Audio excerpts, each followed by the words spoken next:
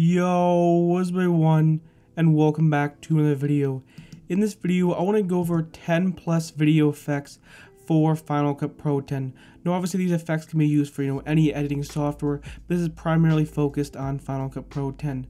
Now obviously you already saw the intro, which is like a minute and a half long. I want to go over a whole bunch of different effects I've kind of collected over the last couple of weeks. I'm going to kind of put it all together into some sort of compilation. Now this video is not going to be like a step-by-step, like step 1, step 2, step 3. This is going to be more of just kind of an editing breakdown where I'm just going to give you an overview of what I actually did. Not going to show you everything I did step by step. More just going to go frame by frame and give you a general idea of what I did. So I'm going to go ahead and just zoom in right here. I'm going to go ahead and start it off with the first one, which is the video inside text. So if I go like this, 1, 2, 3, 4, 5, 6, 7, 8, 9, 10, it lasts for about 10 frames.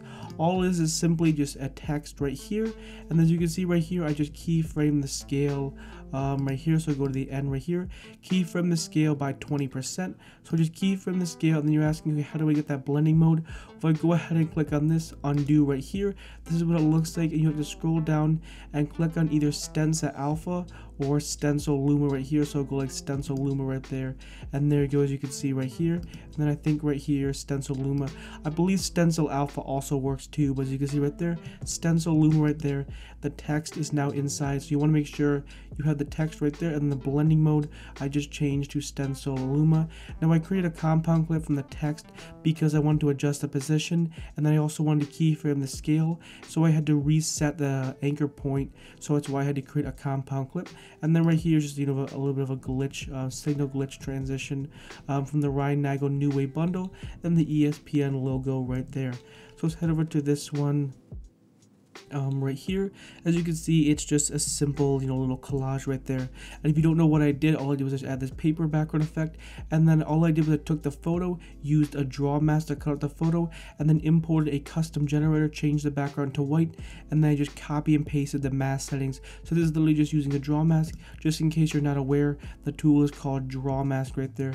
That's basically like the equivalent of the pen tool, and that's how you cut out images, by using the draw mask right here. So it's gonna go like this, frame by frame right here. So go 1, 2, 3, 4 right here, 1, 2, 3, 4, 5 right here, and then 1, 2, 3, 4, 5, 6, 7, 8, 9, 10, 11, 12, 13, and then 1, 2, 3, 4, 5, 6, 7, 8, 9, 10, 11, 12, 13, 14, 15, 16, 17, 18, 19, 20, 21, 22, 23, 24, 25, and then 1, 2, 3, 4, 5 right here, 1, 2, 3, 4 right here, 1, 2, 3, 4, 5, 6, 7, 8, 9, 10, 11, 12, 13, 14, 15, 16, 17, 18, and then 1, 2, 3, 4, 5, 6, 7, 8, 1, 2, 3, 4, 5, 6, 7, 8, 9, and this one right here just holds for 1 second. So as you can see right there, you're literally just adjusting the position.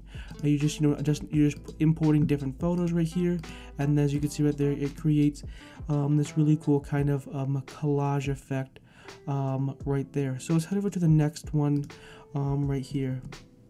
Now this is an effect that I found it really difficult to recreate. So all you're doing right here is, these are all copies right here. So here's the original, and then I created a copy 4 times.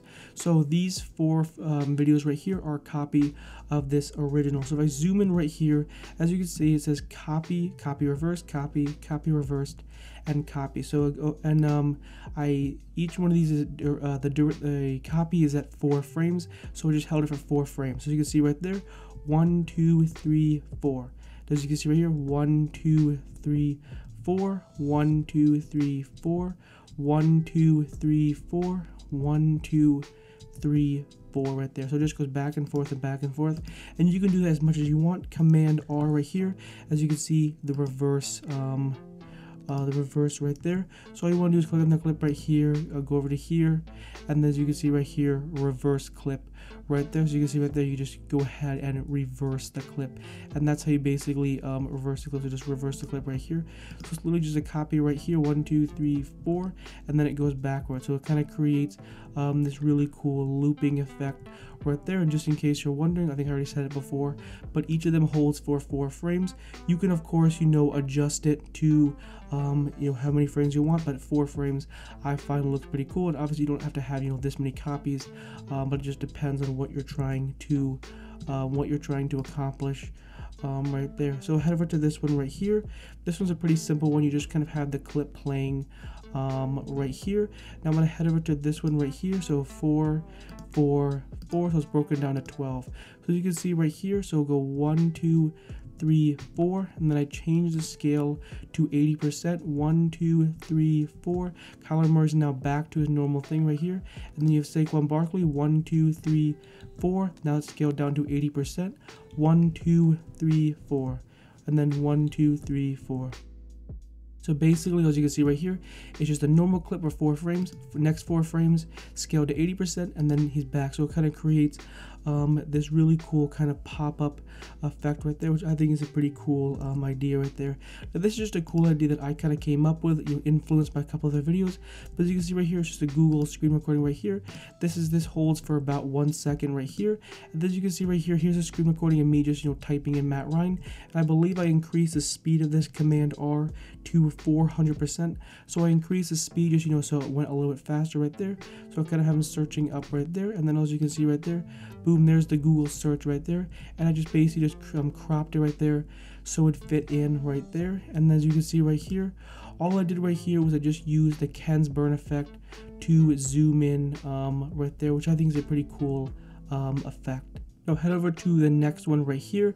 This is a pretty cool, interesting idea that I had. I'll just kind of go frame by frame. So I'll go like this. So I'll go 1, 2, 3, 4, 5, 6, 7, 8, 9, 10, 11, 12, 13, 14, 15, 16, 17, 18, 19, 20, 21, 22, 23, 24, 25, 26, 27. So you can see right here, you hold it for about a couple seconds. So the video is just playing normally like a normal video right there. And then at some point, I'm not 100% sure what exactly happens, but eventually you just kind of play it for 2-3 seconds, and all of a sudden right here, as you'll see eventually, the clip freezes. So you can see right there, boom, the clip freezes. If you want to freeze a clip, all you gotta do is click on Option F, so the clip freezes. Now I'm gonna go ahead, as you can see right here, I just keyframe the scale and crop animation right there to have it fit right there. And as you can see right here, this is basically literally just a screen recording right there. So I just screen recorded Instagram right there. As you can see, here's the NFL logo. So I just screen recorded Instagram right here. Now if you're wondering how in the world does this K stay on track or stick to this place right here, all I did was just keyframe the position. As you can see right here, it's locked out right there. All I did was just keyframe the position, make sure it stayed in the right place, and then boom, there you go, right there. It's as simple as that. It's a really cool effect. Again, I just want to break down how to create the effect. Obviously, you can, it's much more advanced effect. So head over to this one right here. So you can see right here, here are the different numbers right here. Obviously, I cut out, I used a draw mask to cut out the effect right there. So you can see right here, I believe each of these holds, for 4 frames, and then some of them I change the black and white effect. So you can see right here, I'll go 1, 2 right here, 1, 2 right here, 1, 2 right here, and then 1, 2 right here, and then 1, 2, scales down, 1, 2, and then as you can see right here, all I did was just keyframe the scale right there. So as you can see right here, here is the position scale and everything like that. All of that is keyframed right there. And then all I did was right here, I went 1, 2, and then went on to the next clip right here. And basically what I just did right here, as you can see, I just try to match it up. So these are different photos, so you can see right there. So I'm just gonna go 1, 2, 3, and then 1, 2, 1, 2, 3.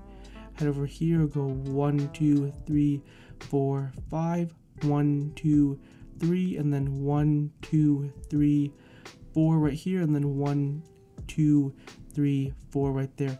So it just basically creates this really cool collage effect where you just find different photos of the same person, and you just select different parts of his body and stuff like that, and it creates a really cool cut effect. And obviously you can desaturate the look if you want to right there. Now head over right here, so you can see where I tried my best to to rename everything right here.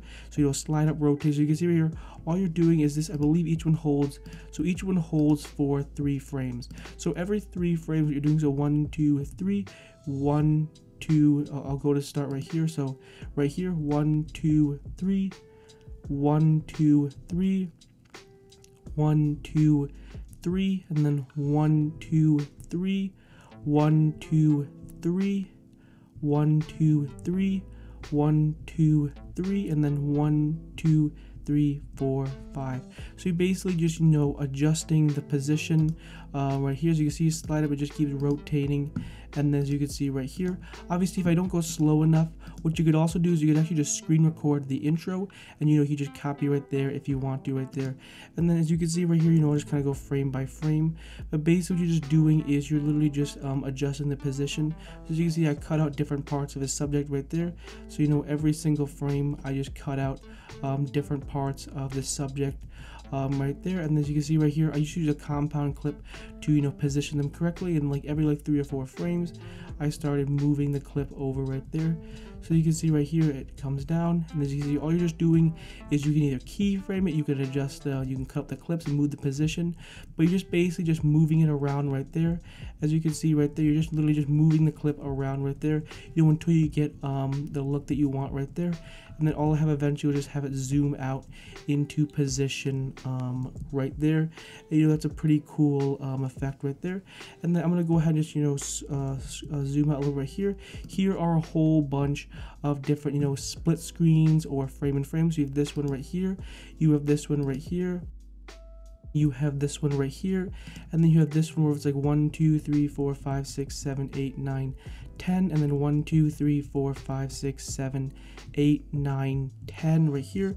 It just pops up in these different split screens. So you can see right then you have this one right here. So 1, 2, 3, and then 1, 2, 3, 4, 5 right here. So you just have all these different split screen, you know, frame and frame effects right there, and that, you know, is as simple as that right there. So I'm gonna go ahead and do this effect right here.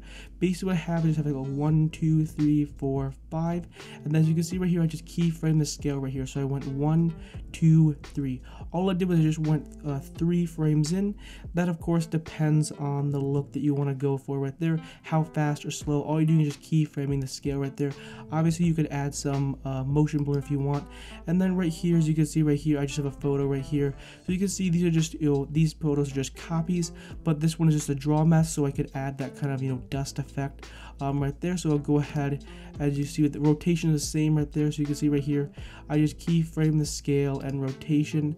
So I started it off like this right here, and then I just keyframe, you know, all the position to 0 right there. And I just have this freeze frame right here. So I'll go like this. So as you can see right there, so I'll go 1, 2, 3, 4, 1, 2, 3, 4, 5, 1, 2, 3, 4, and then 1, 2, 3, 4. So basically all you're doing is you're just cutting out random parts of the person, so it creates this really cool kind of like flicker, kind of glitch effect. I think it's a pretty cool effect. Of course, you know, it's like a, you know, a personal preference right there. So head over to the last effect right here, and all this is just a zoom in effect right there. So I just picked the last 3 frames, so I went to the end and went back 3 frames, keyframe the scale 1, 2, 3, and it kind of creates this really cool zoom effect. All I did was I just keyframe the scale to 200%, and of course I added motion blur right there, and that's pretty much it. Here are all the effects. Again, like I said before, if you want to actually go to the beginning of the video and screen record the video, you know, if I didn't go slow enough, or you know, you want to look at it a little bit better, go ahead and do that. I did my best to kind of, you know, go through kind of frame by frame how I create the effect, but again, you can go ahead and go through and screen record it. That's how a lot of times how I recreate videos. I'll find a video that I like and just screen record it, and then do my best to try to create the effect. This video is, you know, much more for like advanced people. Obviously, you know, if you're a beginner, you're probably, you know, not going to understand everything, but this is more for advanced people, and some really cool kind of advanced techniques to just kind of step up your editing game. And that's pretty much it. Anyways, hopefully you enjoyed this video. Hopefully you found it helpful and informative. If you're new to this channel, I upload Final Cut Pro 10 tutorials every day at 10 a.m. Eastern Standard Time. So if you enjoy these types of videos, definitely consider hitting that subscribe button. Also have Final Cut Pro 10 tutorial playlist with over 240 Final Cut Pro 10 tutorials. So if you want to watch more Final Cut Pro 10 tutorials, highly encourage you to go ahead and check out that playlist. And that's pretty much it. Anyways, I will see you guys in the next one. Peace.